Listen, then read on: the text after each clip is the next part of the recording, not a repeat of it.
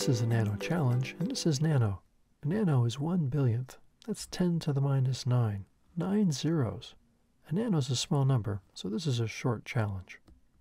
In this Nano challenge, I'll introduce Scratch's sound editor that can be used to change sound clips. This is a Nano challenge, so I'll delete the cat. Delete. I'll add the Nano sprite, new sprite, fantasy. I'll double click on Nano. I'll need a sound clip to edit. Sounds. New sound from the library. I'll double click on Alien Creek 1 and I'll play the sound. I can copy that Alien Creek. Click down, release, edit, copy. I'll close the highlight curtain and paste at the end. Edit, paste. I have 2 copies. I can play them both. Play. You have 2 clicks. I can stop a clip that's playing. Play. And it stopped. I can get another sound clip. Alien Creek 2. I'll play it. That's a different one. I can select all of this clip. Select all. Copy. And I can paste it into the first one. I'll put it here. Edit, paste.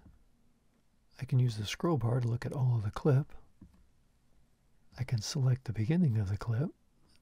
Play it. It has the other clip in the middle of it. I can reverse part of the clip.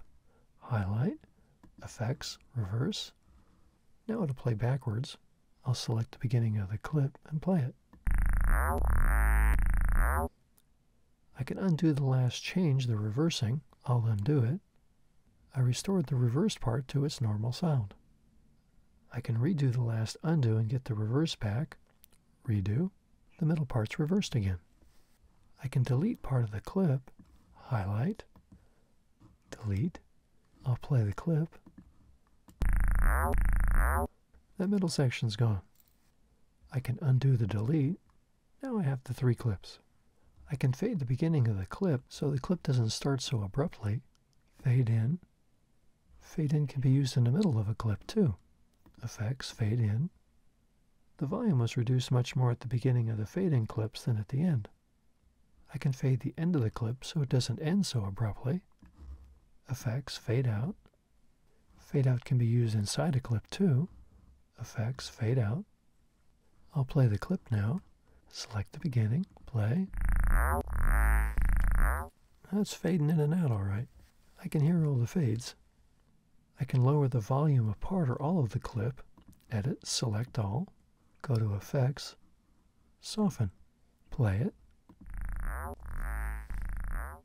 It is quieter now. I can undo making it quieter, and I can make all or part of it louder. I'll make the middle part louder. Play it. That middle part's louder. I can silence part of the clip. Select, silence, and play it.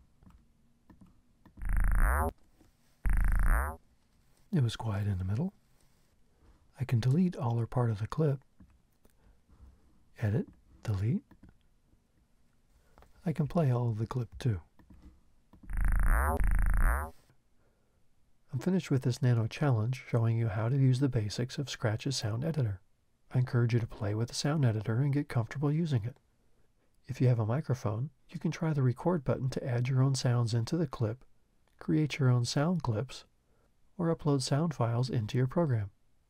But above all, have fun with the challenge.